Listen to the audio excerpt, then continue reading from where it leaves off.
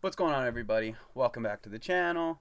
Today gonna go over some trades with you again. So again, if you watched my video last week, you'll know that I've kind of switched from trading these high fast movers, although again today I couldn't help myself and was trying to trade ICCM and failed.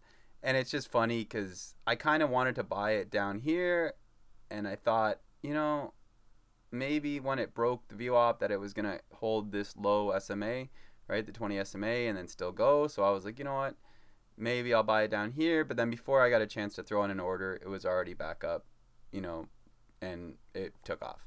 So I got some FOMO. Unfortunately, I missed that trade.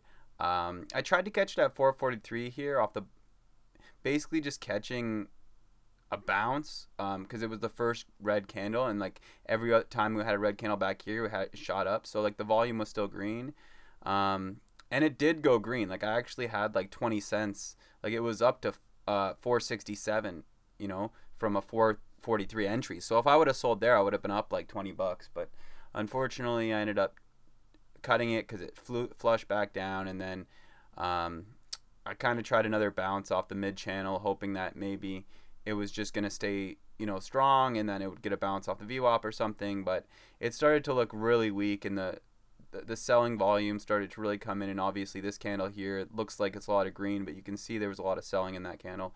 So there really wasn't a lot of buying volume after this, basically after this initial morning push, which generally is what happens. So I shouldn't be too surprised by that. Anyway, so that was that one. And then I tried to trade some VRNA. This stock, I still think it could run. I still like it. It had a buyout this morning, and it literally jumped from 14 to 23. Or not a buyout, but some positive news on one of its like trials for like a liver drug or some kind of drug trial. So there's really good news for this stock, which is why I thought maybe it would hold, maybe 1850 and then go. But this candle was a real flush. So after that, you got kind of all the buyers got flushed out, and now everybody's just kind of unsure what to do with it. So the volume is still to the red side. So I didn't want to jump in after that. I kind of took my losses. It wasn't a big loss at all, maybe like $5, $10, but I just kind of wanted to give it a shot. But so those are the stocks that I lost on today. And if you watch my video on Friday, you'll know that I talked about how I wanted to switch from trading these like fast moving, these hard to read stocks that really just didn't give you any opportunities other than the ones that were already presented either right off the open, or once it flushes, it kind of goes so fast that you just don't get a chance to catch them because they're such volatile names.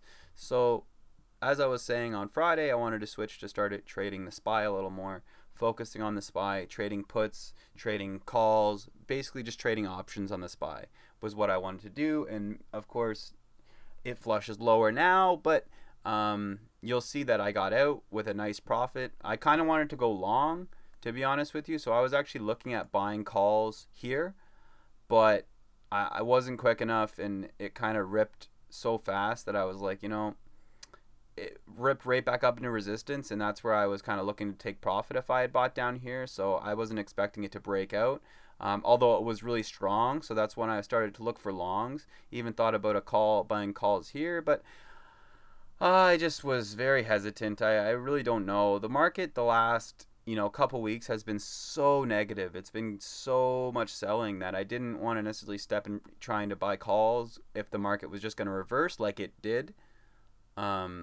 So what I was waiting for was kind of a reversal and a crack of the trend line. So you saw this trend line starting to form from this morning because there was downward resistance and it turned into support. And then you had this kind of big push up. It held that trend line. And then as soon as it cracked that trend line and it looked like it was not going to hold, you started to see this downward this downward pressure forming, right? And you can see that this downward pressure is still what's keeping it down, right?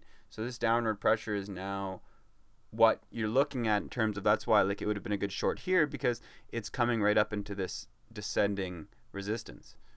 And that's kind of what my thought process was okay, you know, and this is probably a little more like this, but what I was looking at was once it cracked that trend line and came back up and then hit this 20 period SMA, I was looking for buying put contracts thinking that this was going to crack lower. It was going to crack the VWAP and we were going to have a reversal, right? So that's what my thought process was, but I had to wait to see to make sure it cracked that trend line. And this is something that, you know, I don't mind shouting out the people that are doing this. So there's Deckmar Trades on YouTube. Check him out, Sean Deckmar. And then the other one I watch is Trader TV Live. So these are guys that I usually watch for, but although True Trading Group is another group that I'm a part of now. So True Trading Group is probably one of the better trading groups out there. You can see them. They were on Trader TV Live for a while, but check them out if you guys like. They're more into trading larger caps, and although sometimes they don't have the best ideas for shorting and small caps, that's really what I'm trying to get away from anyway. So that's my little pitch there. Investor Underground is also really good for shorting. If you guys want to, if you guys can get shorts, you know, you guys can find shorts. One of the hardest things about brokers like Questrade, the one I use, is that they're decent for shorting, but a lot of times the stocks that are the best to short, you can't get shares. So it just kind of leaves you with, you know, sitting there being like, man, I wish I could have shorted it. I would have made so much money, but it doesn't give you the option, right? So anyway, with options though, it doesn't matter. You can trade short, you can trade long. It doesn't really matter, right? You can always get shares to trade because you can just buy a put contract, right? Which is betting for the stock to go down. So that's what I did today. So you can see down here. And maybe I'll switch it because I know that sometimes it's hard for everybody to see, but just as you know that like this was the area right here where I was going short, so basically 1105. So this candle right here, right at the top, I went short. Well, I bought a put contract. And so if you go over to options and then you go to puts and then you go to the 382 put because that's where the stock was closer to. So I was buying 382 puts, right?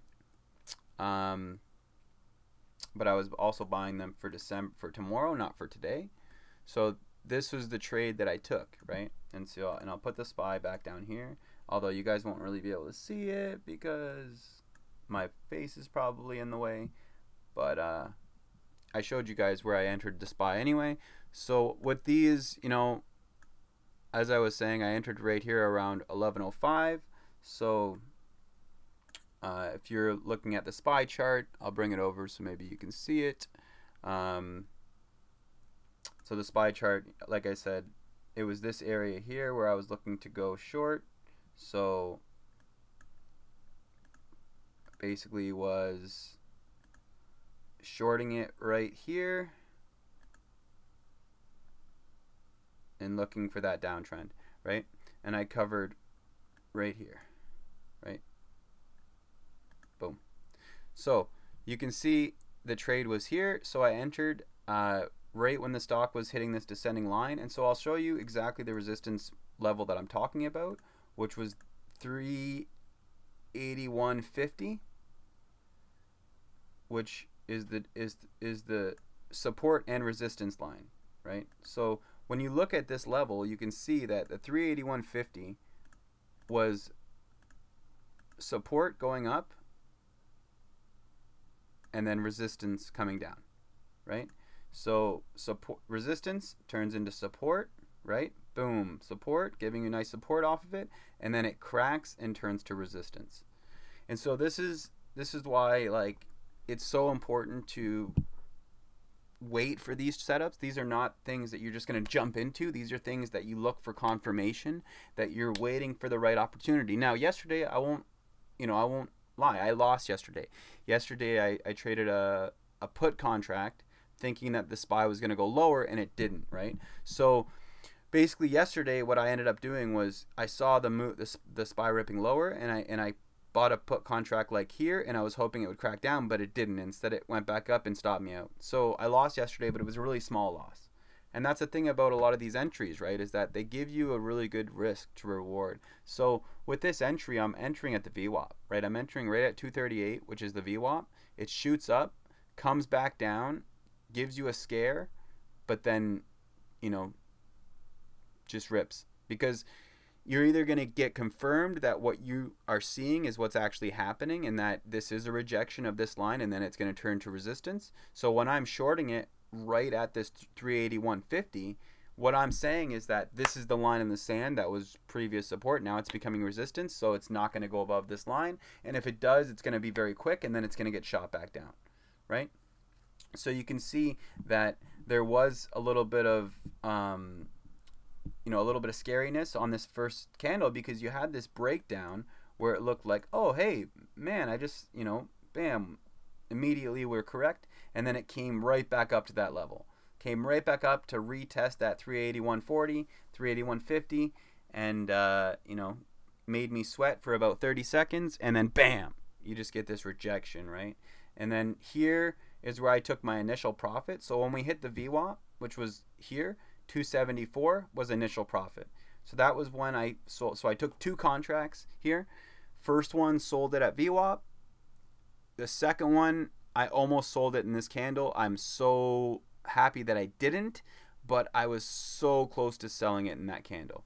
Like, I was, this candle, so close to stopping me out. It didn't. So I was waiting to see if it was going to break this channel line. So the mid channel of the Keltner channel is that yellowish kind of line, yellow greenish kind of line. So I was waiting to see if it was going to break above that. I was out, and I would take a small gain. You know, I would have been basically, I would have been flat, because these are pretty expensive contracts. So like, I probably would have been out maybe $20-$30, but I was already down $30 on the day, so it would have been break even, right? Anyway, so I sold one here when it hit the VWAP, and then I waited and I waited, and then it cracked the VWAP, gave me that move that I was really looking for down to 380. It was really 379.50 that I ended up selling at, you know, 389.60, because, or 379.60, because I was only expecting it to go down to 380. I wasn't expecting it to crack all the way down, you know. So it gave me more than I wanted, and then you had this push on the contracts right up to 350, and I was out. I was like, yep, I'm good. Take my 350 and I'm down. And as you can see, like, if I would have held it, I could have got 391 probably. But, and this is where it would have been nice if I would have took 3 contracts and I sold 2 there, and then I had 1 still holding, and I would have gotten out the other one at 391. It would have been even better. But sometimes, especially with these, I'm not 100%, you know, I don't know necessarily how they trade. I haven't been trading them in any significant way for a long time, so I'm just using this as a way to see how they trade, and it just gives me an idea of being able to be more confident when trading options. And that's really all I'm doing here. That's why, like, I'm not taking huge contract sizes, but you know, it still is a lot of money. Like, I made like over 150 or 100, almost, yeah, over 150 on that trade, right? Like, just bam, and made it back everything I lost on the day and gave me some, right? So scary, but at the same time, when you can get the kind of gains that you can get from these contracts, it really doesn't make sense to try and trade some whippy stock that's gonna cut, you know, that's gonna chop you out like 5 or 6 times before you actually get any kind of significant, you know, increase in your profits. So that's the only thing, right? Like, if those big high moving stocks, if you can get on them quick and out quick and make the money, that's how you got to do it. But you can't be like a sniper or sit back and wait for things to confirm, because a lot of times it's just going to chop you out. You might think it's going to confirm, and then it chops you out. So sorry I rant, guys. I tell you my thoughts and why I prefer to trade these SPY options. And, you know, although sometimes, like yesterday, it was a red day, it was a small red day. It was a $30-$40 red day, you know. So, and I think, so yesterday, I'll even show you guys here the VK. So the one stock I did trade yesterday was this one, VKTX, and this is the one that basically made me almost green on the day. So this is one of those ones that I shorted off the open, and I lost on the short. I lost on the short and then immediately got into the long. And this is something that, you know, I feel like has been happening a lot lately, and that's a lot of these crazy whipping stocks will start to sell off in the morning, make you look like they're gonna flush, like it was selling off all pre-market. You had this huge move from $4 to 8, 100% move, and then it just started to sell off. So at the open, you thought, hey, okay, maybe this thing's just gonna reverse and sell off. It doesn't look very strong, so I was trying to get in for the short. Immediately stopped out because I realized that all the volume was coming in green. So then I was like, okay, immediately flipped to the long side. So I was literally out at 76, in at 76. Immediately flipped to the long side and immediately start printing profits. So, in hindsight, it would have been nice to hold these for longer, but at the same time, I was trying to be quick with these, and that's why what happens here is that although I sold here, I should have been reloading here, right? And then just keep playing these moves until it proves to me that it fails. And this is when I made the bulk of my profits was right here in these trades, right? So I was shorting it once.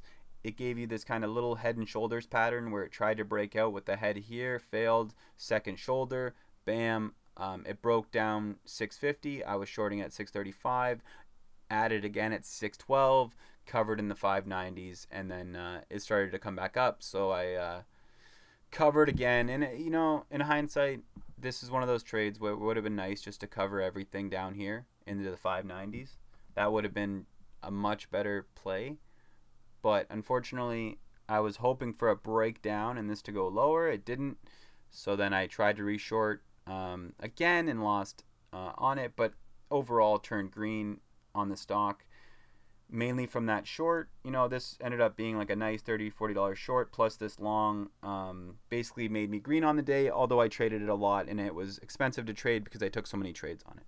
So that yesterday is what kind of made up for the loss on the SPY, although it was a really small loss on the SPY because I only took a very small position, and I'll go over that trade with you real quick before I end this video. But that trade yesterday, and this is kind of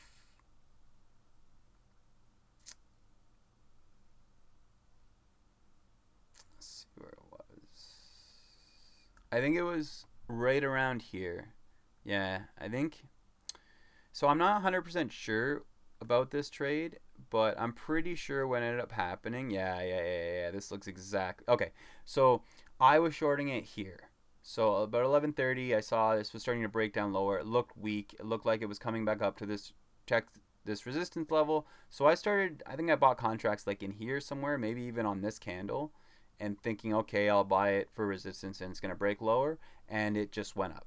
So I got out pretty sure when it broke above the SMA here. So I think I was in here on this candle, and then it started to go a little lower, but then immediately broke up above, started hold, and I was out. So it was a really fast loss, about $30-40 on 2 contracts, because I only lost about 20 cents because I was looking to sell quick if it wasn't going to hold the level, and it didn't. So, and then it immediately flushed back up, so I'm really glad that I covered where I did and that I was taking the trade knowing that if this resistance wasn't going to hold, then I was going to get out. So that was the loss yesterday on the SPY. Like I said, it was a put contract. Everything looked weak, so I was trying to just carry through, follow the momentum. You saw the volume was mostly red. Just didn't give me what I wanted. And obviously today you can tell I only entered the trade once the red volume was guaranteed. Once it was confirmed that the red volume had cracked the downtrend and the red volume was coming in stronger than the buying, that's when I was confirmed to go short, right in on this candle right here. Cool. Alright guys, so that's it for this video. Please come back for some more. I'll give you guys some updates on what I'm doing. Like I said, the entire market looks shit, so crypto is probably going to be shit. I know I make a lot of crypto videos before, but really I'm just holding. I thought about selling a little bit, might sell a little bit if we get a pop in the markets and everything goes back up, but I'm holding mostly. I'm not selling. Even if I sell, it's going to be like 25% of my crypto, and that's really just to stop the downside from being so big. If we get like a 30-40% drop, I'd like to put more money in. So if I take 25% 30% out now, I can buy back later 20-30% lower, which is what you're going to want to do with a lot of situations, right? Anyway, thanks for watching, guys. Back for another video, and hopefully you guys have a great day. Thank you.